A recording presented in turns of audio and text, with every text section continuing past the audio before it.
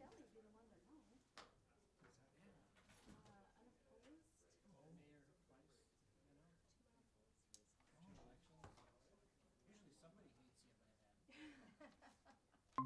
This year he's had that little special term, so it doesn't Right. feel like he's had. Right, that's true. That half Just term in my initially. little, it just, I don't know. 19 came so quick. Just Right. felt like, Oh, it did. not that I'm taking anything away from him. I don't mean it that way. Like black or white? Oh, black. No contest. No? And if you're Oh, nice. holiday gift, use it. Ruth, black or white? Oh dear. This is coming out of our budget. Eventually, yep. I want dark, I guess. Okay. Only got 5 of each. It was like the color black. Red. Okay. The white one I might drop in the snow and use. Yeah. No worries. I was just like holding on to my legs. Like a better call. Oh my god. Yeah, that was ugly. It was bad. I think if I had like 2 or 3 top worst drives. Brent, black or white? Yeah, this one's right up there. White. This is I'm cute. super excited. Oh, this I could use a new one because you should see. Are you gonna flick him off right now? Yeah, I put my black or white. So he's like, oh, I got something for you. Alright. Where'd we get these? The worst thing your brother HRC built them in their budget. We looked for like One the of the hires. worst things They I've started ever seen getting your lots brother of do stuff. is They're also he would doing it yawn. for the economic development fund for like, oh sure, hang on, some like spit. I'm gonna hook you guys up for that. I did It is the most heinous thing I've ever My brother is. What's up? New year, new me. Lindsay, you got seniority black or white? Oh. man. Sure. Alright. Brutal. Oh, nice. Johnson, black or white? White, because black will just look really funny. Good choice. Oh, white won't. I'm missing. No. Two left, so that's My bad. Sweet, thank you. So, walked in. Not gonna get down this middle. Cam, and out of the corner of my eye, it looked like he was wearing like an like one of those like retro Yep. tracksuits.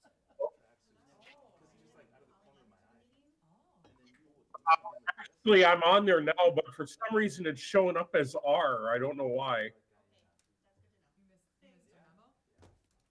Dressing up for the holidays? My logo. I sure do. It only lasts for 1 week. I'm not working, I guess. I actually like take care of myself. love it. Kid.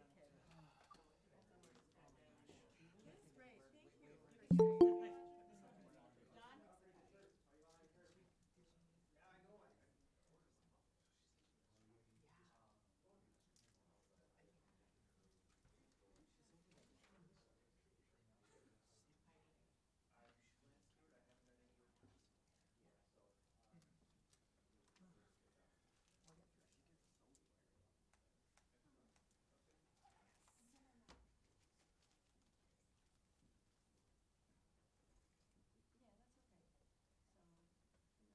don't think there's.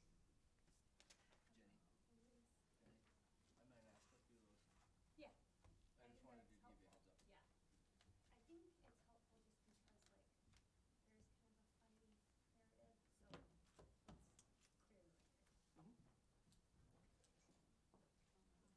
Yeah, I know. I don't know if, is there any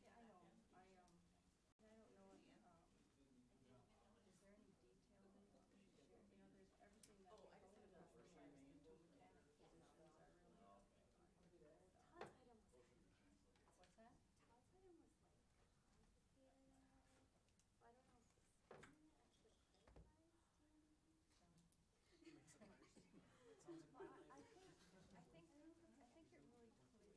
The only thing I don't understand is the control point. But I think what they did really, yeah. Is that the item you're talking about? Yeah. But otherwise, I think. Councilor Ladine, can you hear us okay? I can hear you fine, Mayor. I'm pulling into the parking lot right now. We'll wait for you.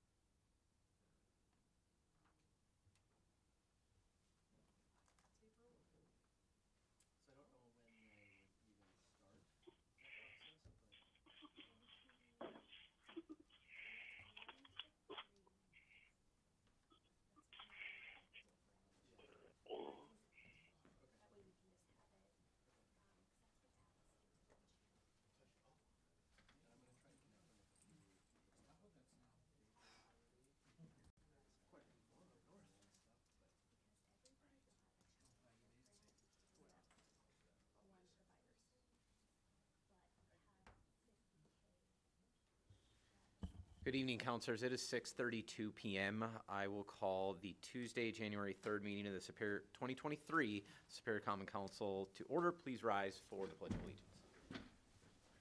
Pledge allegiance to the flag of the United States of America and to the republic for which it stands, one nation, under God, indivisible, with liberty and justice for all.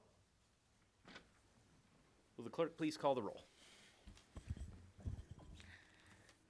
Councillor Ledeen. Councillor Van Sickle.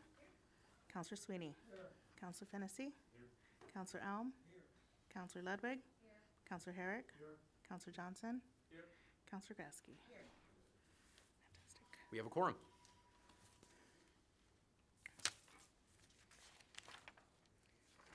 Item 3.1. Oh, do we have John on the line yet? John Winter? Yes, Okay. Item 3.1. yeah, I'm here. Perfect. Hello, can you hear me? Yes, we can hear you fine. The first item on the agenda is a presentation by Business Manager John Winter regarding the Douglas County Historical Society. Mr. Winter. Yeah, I'm sorry I can't be there with you in person due to the weather. I decided it was best I get home as quickly as possible. I live in down Highway 13, but made it here safely. So I'll just briefly go through the PowerPoint that or at least by my voice, the PowerPoint that I put together. Just some highlights from 2022 and then what we have upcoming in 2023. This past year, we partnered with a new theater partner, Northern Spotlight Theater. They put youth through the around the Twin Ports in the spotlight. Most of the students in the theater group are homeschooled children from all around the Twin Ports. We had our first production in November.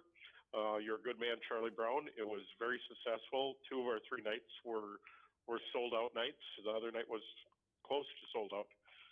Our next production is going to be in the first 2 weeks of March, and it's going to be The Butler Did It. This year is going to be actually family theater, so it's going to be adult and older youth involved in the production. A little twist on this version is instead of it in London, it's going to be set in Superior.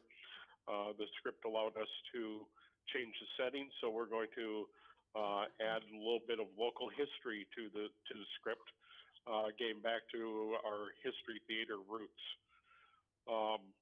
Coming in 2023, and this is really a project we started out in 2022, is to produce a new Ojibwe exhibit. Our first step in doing this was to work with a student intern from UWS, a First Nation Studies intern, and was really just to do an inventory of books and documents that pertain to the Ojibways and to know what resources we had available. The start of the exhibit will include the region of La Pointe to Fond du Lac and then south to Gordon. And we've decided that our starting point will use the era of 1800 to 1899. This was prior to the treaties and then the years past the treaties, but that's only a starting point. Obviously, we want to expand that out further in the future. We did engage with the Fond du Lac Band. We want to use them for guidance. We had a group visit us. They also reviewed our items in our archives, books and documents. They found some of them very, very interesting. What we've done now is we've scanned those, and we're going to be giving digital copies of that archive to the Fond du Lac Band so that they will have a copy of our archives for their use.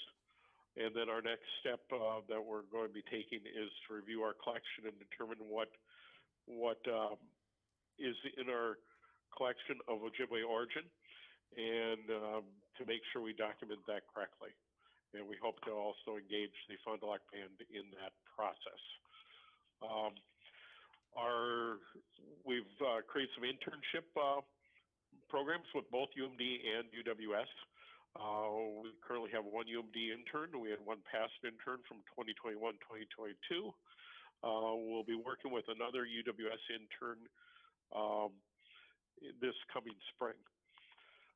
Intern projects have included organizing our archives and archive room, collection, including the session information, photographing our collection, and then the location of every item in our collection on what shelf and what box it's in. Other intern projects, of course, are exhibits. Events from the 2022, one event we had was Fashion Through the Ages show, went very well. We had Photography History Month, thanks to a TDF grant for helping get the publicity out on that. Maybe we didn't get quite the response we were hoping for, but it was something new and I think a step in the right direction, and brought in some people from all over, the Twin Cities area and all over the upper area of Wisconsin.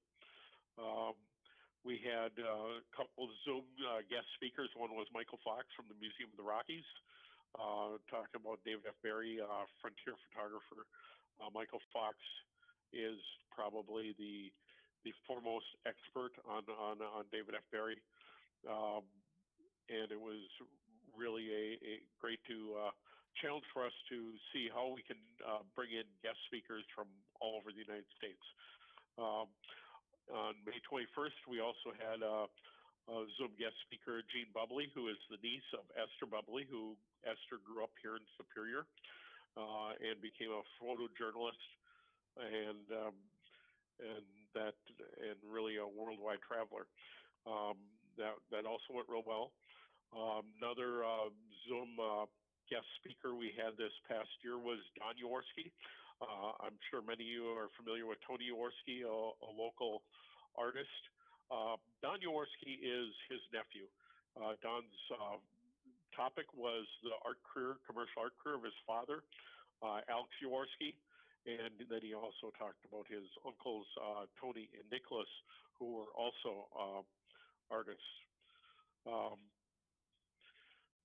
In October, we had a guest speaker, Tommy Alicia. This is the author of the book, Beauty at Short. Dave Bancroft, it's on Dave Bancroft, the most unlikely of Hall of Famers. Dave grew up in Iowa, but then came to Superior to play minor league baseball in 1909. Went on to a 16-year career in the major leagues and was inducted into Baseball Hall of Fame. And the book is a fascinating story. The book is doing very well on Amazon. We're very lucky to have Tom come up and speak in person. Two traveling exhibits we had. One was on Esther Bubbly. We had that in May, from May 1st to actually July 16th. Esther Bubbly photography exhibit. The exhibit was World War II Jewish defense workers in Washington, D.C. It was from her work in that period. And then the other traveling exhibit we had was started July 19th and went through October 8th, and that was the Dave Bancroft exhibit provided by Tom Alicia, the author of Beauty at Short. Fundraising events we're looking forward to in 2023, Murder Mystery Dinner. We'll do our Living History Walk out of Greenwood Cemetery. As I discussed, we'll do more theater events. We've done craft fairs, and we'll continue to do those. We may not make much money on the craft fairs, but they do bring in people to our building, and we often hear time and time again, wow, I've never been in this building. Didn't know you were here. This past fall, we had a total of just over 400 people attend our 3 craft fairs. So it definitely is bringing people in our doors. Other fundraising events we've talked about are our historical tours of Tower Avenue, Central Park, East End, and bringing back our pub crawl as potential fundraising events for 2023. Other events we have are educational events. In 2023, in the fall, we hope to bring back our History Sunday programming. It'll be 6 Sundays where we have various guest speakers on a number of topics coming. We'll have hopefully new exhibit openings. Hopefully we'll be able to open our new Ojibwe exhibit in the later part of 2023, if not early 2024. Wisconsin Historical Society, as some of you may know, is building a new museum, but they're going to provide opportunities for traveling exhibits. So we're going to look at those opportunities and hopefully bring in some of their traveling exhibits. Zoom programs, we hope to continue with some of those also from the Wisconsin Historical Society and other guest speakers, and host this March. We're going to host the Douglas County Genealogy Club lock-in. In the past, it's been at the library. We'll change there with scheduling, and we're going to be hosting that this year for them on March 31st. That's all I have to report. I don't know if there's any questions. If you don't ask them tonight, please reach out to me. Call me at the museum or send me an email at dchs.org. I'd like to have all you come and visit and take you on a tour of not only our exhibits, but also show our collection area and our archive area and some of the great work we're doing down there. Thank you. Questions or comments from the council? Councilor Van Sickle. I just wanted to thank Mr. Winter for coming and for prioritizing his safety and getting home safely.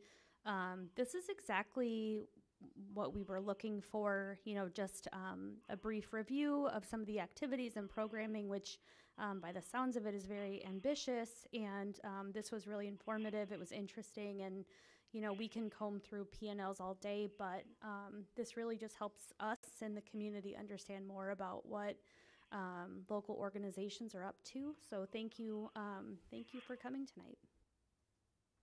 Yeah, thank you. Thank you for those kind words. Any further questions or comments? If not, thank you, Mr. Winter. Good evening. Thank you, John. Yep. Have a good evening and safe travels home, everyone. Thank you. Item 4.1 is the approval of minutes from the December 20th regular council meeting. Second. Motion is by Councilor Herrick, the second by Councilor Elm. Is there discussion? Hearing none, all those in favor, please signify by saying aye. Aye. Those opposed say no. Motion carries. Item 6.1 is a report from Mayor Payne. Welcome back, councilors. It feels like it's been a long time. It's the usual time for us, but most of the city staff, or many of us, have been out of the building for several days over the holidays. The coming months are, for me, something of a policy building time. And so I told you at the last meeting that I'll be going to Madison tomorrow as they begin their session. This is sort of the city's first trip to establish our priorities, to learn about what the rest of the legislature and the governor's priorities are for the coming year, and to try and get our foot in the door as early as possible. Again, it's separate from Superior Days, but I've got a small agenda. It will be the first of, I assume, several trips in the spring to Madison. Then in March, I intend to go back to Washington, D.C. I haven't been in a few years, so I'm going to attend the National League of Cities Congressional Conference. That's where the NLC, we're a member of the NLC by virtue of our membership in the League of Wisconsin Municipalities. And so that's our national representatives or association. And so we'll be talking about all things cities at the national level, but I'm trying to schedule a couple of other meetings that might be especially relevant for Superior as well. So if you have issues of national importance, particularly what we would call agency issues, so things involving federal oversight or rulemaking, or just things where the federal government has jurisdiction in Superior, northern Wisconsin, let me know. Happy to put that on my agenda or invite you along. It should be a pretty fun and exciting trip. Otherwise, most of my conference work tends to happen in the spring, where I do a lot of my learning. I think I've mentioned to most of you before, I always attend the Congress of New Urbanism. I try to take new folks with me every year. A couple of counselors have joined me on that. So if you have gone, sorry, you're not invited unless the council approves that budget. But if you want to come on mine, on my budget, let me know. And especially if you've never gone, this year will be Charlotte, North Carolina. So that's the only report I have. We're just getting back to work. Item 7.1 is the business of the Human Resources Committee from a regular meeting held December 19th and a special meeting held December 22nd. Is there a report from the chair?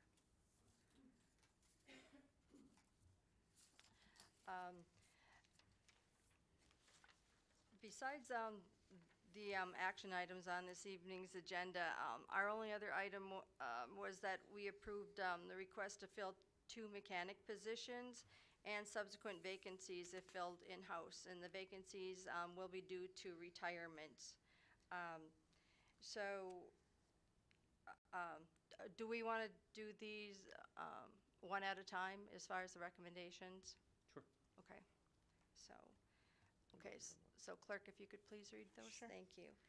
The first recommendation is to approve updates to the non-union salary and benefits policy handbook to eliminate obsolete public works control point language and update working foreman job description and pay rates effective on January 1st. I'll make the motion to approve. Motion's by Councilor Ludwig, second by Councilor Fennessy. Is there discussion? Hearing none, all those in favor, please signify by saying aye. Aye. Those opposed say no. Motion carries. The second recommendation is to approve flexible work policy number 01.16, which will eliminate the existing telecommuting policy. Motion to approve. Motion's by Councilor Ludwig, second by Councilor Ledeen. Is there discussion? Councilor Ludwig, your light is still on? Oh, I'm sorry. Hearing no other discussion, all those in favor, please signify by saying aye. Those opposed say no. Motion carries. The recommendation number 3 is to approve extending the COVID-19 related administration leave policy through January 31st, 2023. Motion's by Councilor Ludwig, second by Councilor Sweeney. Is there discussion? Hearing none, all those in favor, please signify by saying aye. Those opposed say no. Motion carries.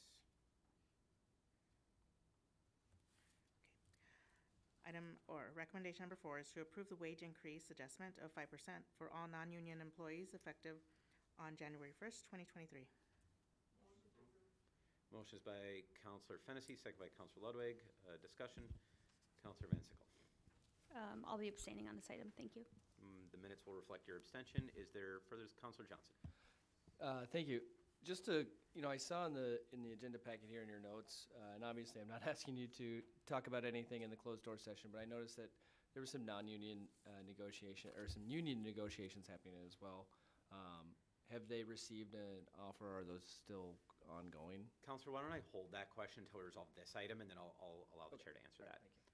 Is there any further discussion on the 5% wage increase for non-union employees? Hearing none, all those in favor, please signify by saying aye. Those opposed say no. Motion carries. Councilor, could you restate your question again? Yes, thank you. So just seen in the minutes that we, from the last meeting, and then you had a special meeting, I believe on like the 21st or 22nd. There was some union negotiations, and I'm not asking for any sort of closed door revelations here, certainly, but just wondering where those union negotiations are at. Councilor Ludwig, do you feel comfortable answering that? I just, as far as I'm aware of, they're still ongoing. So. Were there any other questions for the chair of the Human Resource Committee? No, we'll move on. Item 7.5 is the business of the Public Safety Committee from a meeting held December 15th. Is there a report from the chair? Yes, ma'am. Thank you, Chair. Outside of the 2 action items that you see before you from Public Safety Committee, clearing up some more of our parking within the city, Public Safety continues the discussion on strengthening the city's leash laws. We are continuing this discussion at the next meeting and look to have something to the council in February regarding that. Also had a presentation from Jen Stank, the Coordinated Response Specialist for SPD. This was a priority of the council, wanted to see how things were going. She discussed her day-to-day operations, including running the Pathways to Hope program. Discussed her role in assisting the police department and helping those in mental health or chemical dependencies crisis. Dealing with the follow-up, including the follow-up with those individuals, including talking about the resources available to them in this community. Discussed some of the strengths, some of the things where this area needs some improvement, especially in the world of mental health or chemical dependency. Otherwise, I'm happy to answer any questions, and if not, I would make a motion to approve both the recommendations of the Public Safety Committee. Thank you, Counselor. We'll actually have to read Them ordinance. individually. My apologies. The first recommendation is to approve ordinance 234296, an ordinance amending City Code Chapter 112, Traffic Code, Article 3, Parking, Schedule C, no parking on odd-numbered side of street, to add Winter Street from Cypress Avenue to Hammond Avenue. Motion to approve. Motion is by Counselor Ledeen, second by Counselor Johnson. Is there discussion? Hearing none, all those in favor, please signify by saying aye. Those opposed say no. Motion carries. Recommendation number 2 is to approve ordinance 234297, an ordinance amending City Code Chapter 112, Traffic Code, Article 7, Schedule I, streets excluded from calendar parking, to add Winter Street from Cypress Avenue to Hammond Avenue. Motion is by Counselor Ledeen, second by Counselor Johnson. Is there discussion? Hearing none, all those in favor, please signify by saying aye. Those opposed say no. Motion carries. Item 8.1.1 is the business of the Plan Commission from a meeting held December 21st. Is there a report from the chair? Yes, Counselors, the Plan Commission, you see the business that they approved in front of you. 3 more small business grants. This did not use up all of the money for this particular quarter, so as usual, that money will roll over. It's a relatively small balance rolling over, but the commission will decide how they want to spread that out in the next quarter as we start the new year, whether it's to take the new higher amount and divide it up or keep allowing it to roll over some kind of bigger project. No clue which way that's going to go. We also approved the neighborhood improvement fund allocation to a pilot project for landscaping called Scenery and Home. You have that those details in your packet. That was proposed by Councilor Van Sickle. And after the business, we had a fairly lengthy conversation about zoning because we will be undertaking a complete rewrite of our zoning code this year. It's a very substantial policy, second only to the comprehensive plan, but this one actually has more direct and regular implications. We deal with the zoning code on a regular basis. So the goal of rewriting it is to not have to deal with it as often on a regular basis. There will still be pretty significant administrative review as development happens, but right now, almost no new development fits within the existing zoning code. So it's both obsolete, and if we fully enforced it, it'd be a pretty big barrier to development. There's a lot of opportunity, however, in a new code, and while it can seem really boring, it's actually pretty exciting economic development work. It's not just the kind of economic development you're used to thinking about, like large construction projects or business growth. It's really about developing every single neighborhood in the city of Superior in the way we want to see it develop, both preserving the character of existing neighborhoods and designing them for the future. So it's really exciting. We've taken to calling it a little bit nerdy, but we're all having a lot of fun with it. So I'd invite you to join those conversations, especially as it becomes more public and we create something like a steering committee like we did with the comp plan. So feel free to forward questions about that to myself or Jason Sirk. Otherwise, my recommendation is to approve all 4 of the recommendations of the Plan Commission. Second. The motion is by Councilor Elm, second by Councilor Grasky. Discussion, Councilor Fennessy. Can we pull item number 4 for discussion? Yes, we'll divide item number 4, but I'll take items 1 through 3 first. Is there further discussion on items 1 through 3? Hearing none, these are the small business grants. Hearing none, all those in favor of approving all 3 small business grants, please signify by saying aye. Those opposed say no. The motion carries. Item 4 is there objection to me holding the same motion and second from Counselor Elm and Grasky? If not, Counselor Elm and Counselor Grasky also made the motion to approve item 4, the landscaping program discussion. Counselor Fennessy. I just want to start off by saying that this had a lot of support at the Plan Commission, where it went first. Actually went there twice, and I mean, I think it's a really well thought out program. Everyone involved did a nice job putting together the details. But my support for a program like this really slows down when it's funded by property tax dollars. I'd have an easier time supporting something like this if it was grant funded as like a pilot program to try and throw some money into some of these neighborhoods, because I'm all for beautifying the city, but I have a really hard time finding the value in this, in spending $30,000 of property tax dollars to landscape 6 private lots. And even if I could see the value in it, I don't even believe it's the city's responsibility to put mulch and flowers on private property and then in years 2 and 3 do ongoing trimming and weeding. I think if we were to do some sort of beautification, efforts for residents in hardship that this is kind of geared towards, I think the money would be much better spent helping residents fix up the essentials like siding, windows, porches, stairs, etc. I just have a really hard time supporting this program when it's $30,000 of taxpayer money to beautify only 6 private lots on owner-occupied homes. Further, Councilor Grasky. Just to clarify, this money, we as a council voted on putting into a neighborhood improvement fund? Yes, the neighborhood improvement fund, it's a rolling fund within the capital improvement program. Technically, it's grant funded for the next 5 years. All of that money is funded by ARPA for the next few years. In the past, it's always been just a regular CIP allocation, though. Okay, so we as a council voted on that money to go into the neighborhood? Yes, that's part of the Okay. adopted CIP. Okay.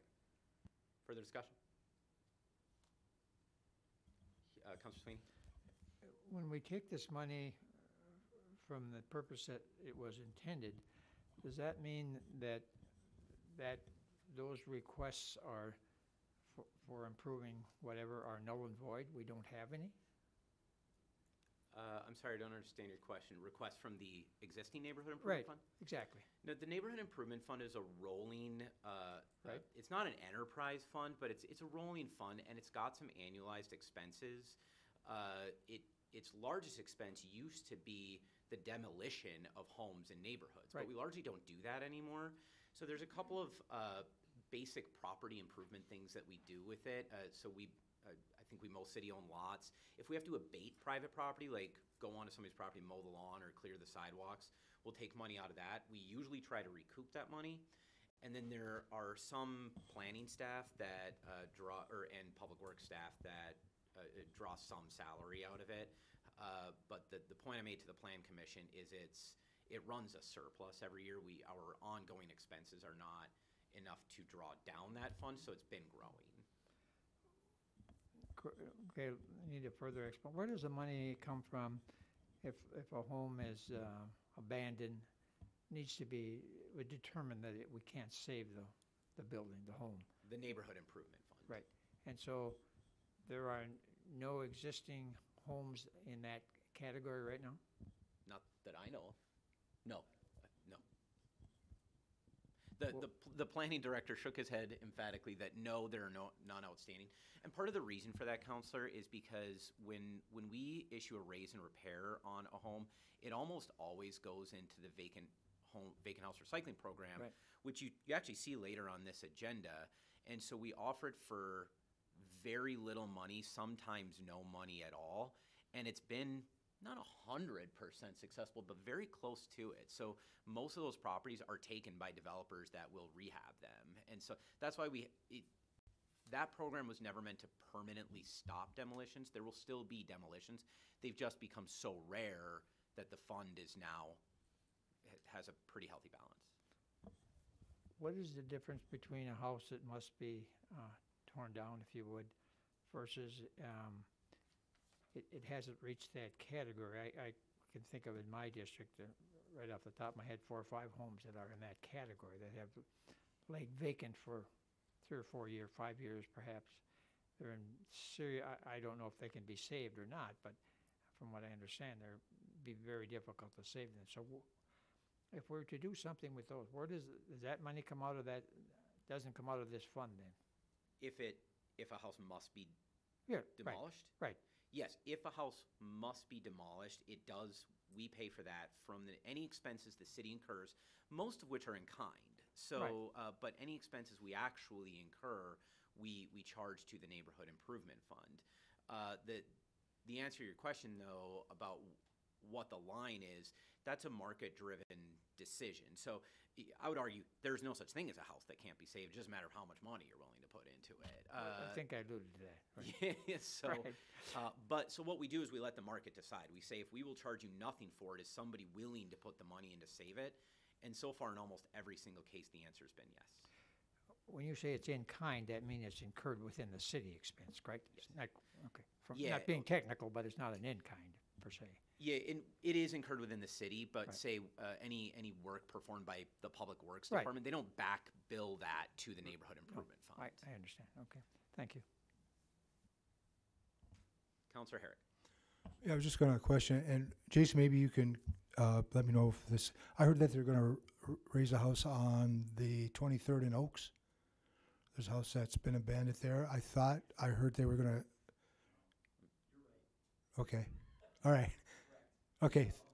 All right. Thanks. Counselor Johnson. Yeah, I think, what I'm hearing a lot of support for this, and it makes sense. I think the beautification of our city overall makes a lot of sense. I think we've probably all heard some form of that complaint over the years, and so this makes sense overall. I do have a couple of questions that I was hoping to get answered. Are we tracking, I'm just looking at the program overview and what the goals are, and looking at continuing this program, if this is kind of a pilot program, what would we look at as a measure for, maybe success isn't the right word, but what would we use as an overall measure for continuing this program in the future to make sure that we're using these funds appropriately? Counselor Van Sickle wrote the proposal, so I'll allow her to answer afterwards. But this is the Plan Commission's recommendation now. So ultimately, the measurement of success is determined by the council at the time when it determines whether to extend the program. So you will look at, because there may be some clear definable markers, like did property tax value increase, or did the home values increase in that neighborhood? Were folks able to maintain the property beyond the investment period? Did it inspire, this will be harder to track, but did it inspire other similar work in the neighborhood? And then you can evaluate other things that aren't as measurable. Did people just like it? Does the neighborhood look better? Are you getting compliments? Does it seem worthwhile? So it's really similar to the small business grant program, where there's no clear outcomes defined. It's a direct investment in private property to make it better and to improve the overall community. Only the council can decide if we've met that goal. Councilor Van Sickle. Thank you, Chair. I just wanted to thank the planning staff and the counselors, and especially the Plan Commission, because if you've ever passed a policy through the Plan Commission, you know that there is really strong collaboration in programming, and they take their policy very seriously. So when you go to Plan Commission, you have to be very prepared and be willing to shift. So at the first iteration of this program, I drew it most closely from the adopted 2040 comprehensive plan that is largely the charge of the Plan Commission, which is why I went there first. And the Plan Commission had really good suggestions around, and just a lot of really positive feedback. Aesthetics is only one small benefit of the program. The Plan Commission suggested working in you know, a lot of native grasses and pollinators that would also help align existing city goals. So a really good example of how we do this now is our backflow relief program. So that is similar price point, about $2,000 or so per house, through private vendors, and with the same goals of preventing harmful runoff in the environment, as well as let me think here. So it's got similar costs and similar goals on private property. And you'll remember after about 20 years or so, that program was expanded finally because there are only so many houses in Superior. So the outcome was finite, and the goal being to prevent flooding. And this is similar in the way that it would help reduce stormwater runoff, which of course helps keep the lake cleaner. So aesthetics is one benefit, but there are real environmental benefits. Another similar way to look at it is that we already spend, tens of thousands of dollars on landscaping through the major business corridors in Superior. So Tower and Belknap, we oversee, I want to say, upwards of $60,000 a year to oversee that landscaping contract. There's also a really interesting dichotomy here around extraction and installment. And originally, when I did the research for this program, I consulted with the league to see how other cities were spending neighborhood improvement dollars. And one of the ideas was to get a dumpster and have neighbors want to, have kind of a landfill days in their own neighborhood, and it would help clean things up. And I think it's beneficial to help, throw out couches and furniture, cars, or whatever it is. But I also think it's equally important to invest in our neighborhoods. Now, I think there's something like $250,000 in this fund. So if we're looking at the stated policy recommended by the Plan Commission, you'll see in the minutes it reads at least 6 homes, not just 6 homes. So that's an important detail. And the stated goal with the vendor was approximately $2,000 per house. Now the policy is the recommendation from the Plan Commission. The details of the program, of course, still have to be worked out through a contract as well. So we have some flexibility in that spending schedule, but the Plan Commission did request an evaluation at the end of 2024 where we could expect approximately 12 homes being done by that. So by that math, it's not $30,000, it's approximately 12. If we're able to expand or continue the funding, we'll certainly talk to neighbors, we'll present before and afters, see what went well and where, I expect there will be room for growth, of course. America in Bloom, I believe the city won an award for the plantings on the Osagie. There are gardens in the city parks. So we do spend a lot of time and energy beautifying the city. And I'll agree with Councilor Johnson. Certainly, from North End to the highway, the comp plan was the correct structure because so many businesses and because so many residents had weighed in on what they wanted to see. And that was to have these neighborhoods specifically spruced up. Now, the Plan Commission helped further form that program, and we eventually opened up to the entire city being eligible with some preference criteria based on proximity. Councilor Johnson, your light's on. Do you have more questions? I do. So I guess in the application process then, is that goes right through the Plan Commission for each one of the homes that would be approved? Everybody's on the Plan Commission would have a say in how. Yes, with ultimate council approval. Okay. So we would get ultimate say on the approval of those Yes. contracts then? Okay. So then you know, kind of just thinking if like $2,000 for a home that is a smaller lot versus $2,000 for one that's a bigger lot, we could really make a big difference in a maybe smaller lot versus a larger one. And so that was maybe one of the questions I had, or concerns of just the specific dollar amount. Is it exactly $2,000, or are we just getting like the professionals to tell us, hey, we think we can do this for this lot and this for that lot, those types of things?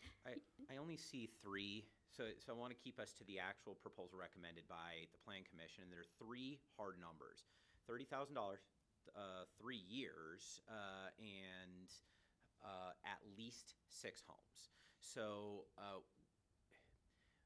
beyond that, the planning department has some flexibility in what they recommend. Then the Plan Commission and the council have ultimate full discretion, but we would not be able to recommend outside. So for example, we would not be able to recommend more money than that, nor another year into say 26 or 27 without further adoption of the program. But I think it's designed to gear it towards smaller and more impactful properties. Fair enough. All right. I don't know if that answered my question, but I'll move on. Can I take a stab? Yeah. So working with the vendor, originally we estimated that a graduated approach might help build some grassroots marketing. The Plan Commission thought that there was maybe a better way, so we ended up scrapping that and just making it the same amount across the homes. So we know that $2,000 is enough to make an impact, both environmentally and aesthetically. And we will ultimately work out square footage, and the planning staff will work through those applications, and we will try to make the best choices based on the applications that we get. So going back to the numbers, which you mentioned, Mr. Mayor, the 12,000, or just in the pilot proposal, it's $30,000, but if you break it down, it's 12,000 for 2 years, and then 12,000 for the next 2 after that, right? Yeah, 12,000, 3,000. So 12,000 for the initial cohort in 23. That group will then share 3,000 among them for maintenance the next year. That same year, we will add a new cohort, which will be eligible for a pot of 12,000, which will then the next year be eligible for another 3,000. And what does that upkeep or $3,000 pay for? What does that do? What are they? Maintenance of the existing landscaping and planting. So if the initial improvements are a larger investment, obviously, like putting plants in, making major alterations. The upkeep is the smallest amount possible to keep it looking basically the same as when it was created. So is there any onus on the homeowner to show that they've, I mean, we could have a homeowner that comes in and says, yeah, come fix my property, and then doesn't do anything with it, and then they would have, we would have to spend a lot more money to upkeep that property versus another one. So is there any discussion that's been had about that upkeep after the fact, and maybe some onus on the homeowners to help, because $3,000 isn't a whole lot to split amongst all those for upkeep. So how are we making sure that the funds are being well maintained? Councilor Van Sup, you can answer that better than I can. Yeah, that's a good question.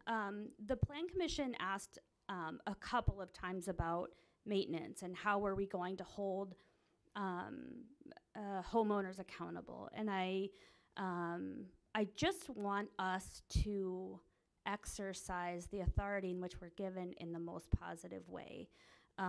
Sometimes we hear that, that we can't build things because it'll get burned down or vandalized. And these folks will be applying to be in the program. They will submit a narrative and photos and why they're the best fit. I don't know of any program that we have where we go back and check to make sure that a business is keeping their brand new tap lines clean, or that they're not abusing the private cameras that we bought through the small business grant, or that the refrigerators are being maintained. So I just want us to treat the residents with, as much trust and respect as possible. They are the funders that make everything possible. But maintenance was an important point, and I agree. So this has a multi-year effect, and you know, I just think we have to have a little faith if somebody has applied for this program that they really want to be involved. I've told the story a couple of times where, you know, when I was at the senior center, people would call who have just kind of lost not so much the financial ability, but the physical ability to restart or maintain their gardens, just looking for some support. So I think it's a very small investment that can go a really long way. The maintenance budget, along with the initial cohort budget, will also require Plan Commission approval. So the way it's distributed amongst the original cohort, Plan Commission will present a recommended plan to the Plan Commission, which again would require council adoption.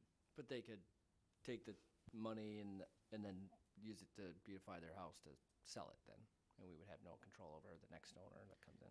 Conceivably, so this is for a property, but to Councilor Van Sickle's point, yes, there's no difference between that and the small business grant program. All three of the businesses we just give grant to could do that. Yeah, okay. I've got a couple more thoughts, but I'll let some other folks speak. Thank you. Councilor Sweeney. I realize this, what I'm going to comment on is not what we're voting for, but it has to do with neighborhoods. In a neighborhood, if there's, I'll make up the scenario, but I've incurred it twice now. Senior citizen has a backup sewer. They can't afford to pay for it. The city doesn't pay for it. It's a need for the neighborhood. It's a need for this person to stay in their home. They simply can't afford it. It has to be fixed some way. But I'm from reading this through, and now what the discussion is, I understand that this would not cover something like that. But I think that is a far higher priority than, and I'm not arguing with the beauty and the beast here, okay? But the beast comes before beauty, okay? And the beast would be to fix someone's, they can't afford it, so they can maintain, so they can stay in their home. I know this isn't that discussion, and we're not voting on that, but I just thought I'd like to bring that up, perhaps even think of developing a fund that way, because if the sewer backs up in their property, they're responsible, and I get that. But some people, senior citizens especially, have just no way. The house is worth X. It's going to cost them X minus 90% of the value of it.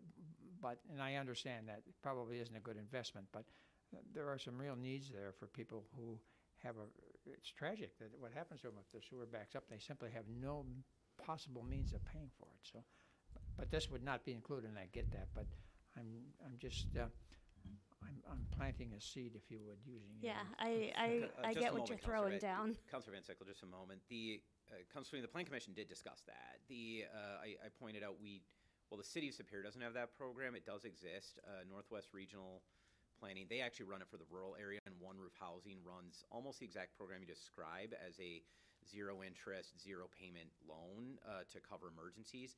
The very specific example you described is one of the original inspirations for this program, that the backflow relief valve program, where people's basements were actually backing up and flooding, and we created a program to just pay for the repairs. But I think that is different. That's an investment in that person's investment. The point of this, at least when I voted for it at the Plan Commission, was because it was public facing and it was an investment in the neighborhood itself. So in other words, whether that person's living there or they move or they pass away, if that's in my neighborhood, I still get to walk by a house that's a little bit nicer. My neighborhood's improved a little bit. That was kind of the philosophy behind some of the similar programs we've created as well. I shouldn't be speaking too much to my own, but I was a voting member of the Plan Commission for this. Further discussion? Hearing none, all those in favor, please signify by saying aye. Aye. Those opposed say no. Aye. The motion, in the opinion of the chair, the motion carries. Item 8.2.1 is the business of the Mayor's Commission on Communities of Color from a meeting held December 12th. Is there a report from any of the members? No, Item 10.1, I am recommending approval of miscellaneous licenses. Motion is by Counselor Herrick, second by Counselor Ludwig. Is there discussion? Hearing none, all those in favor, please signify by saying aye. Those opposed say no. Motion carries. Item 10.2, I'm recommending approval of a temporary Class B beer license for the Douglas County Historical Society for the Christmas Musicale, which will be held on January 5th, 2023. Motion is by Counselor Fennessy, second by Counselor Elm. Is there discussion? Hearing none, all those in favor, please signify by saying aye. Those opposed say no. Motion carries. Item 10.3, I'm recommending approval of a temporary Class B beer license for Performing Arts Student Scholarship Foundation for the Lake Superior Ice Festival, which will be held on January 27th and 28th of 2023. Motion is by Counselor Grasky, second by Counselor Elm. Is there discussion? Hearing none, all those in favor, please signify by saying aye. Those opposed say no. Motion carries. Item 10.4, Housing Coordinator and Planner Screenis recommends approving the sale of a Superior vacant to value property located at 1525 Clough Avenue in the amount of $2,500 to Clifton Holiday, who anticipates the rehabilitation to be completed 18 months after the closing date. Motion is by Counselor Fennessy, second by Counselor Elm. Is there discussion? Hearing none, all those in favor, please signify by saying aye. Those opposed say no. Motion carries. Counselors, the only other thing I have, I meant to mention this in my report, in a meeting in just a couple of weeks, I'm going to invite the assessor to a committee of the whole where we discuss the revalue that will be taking place in 2023.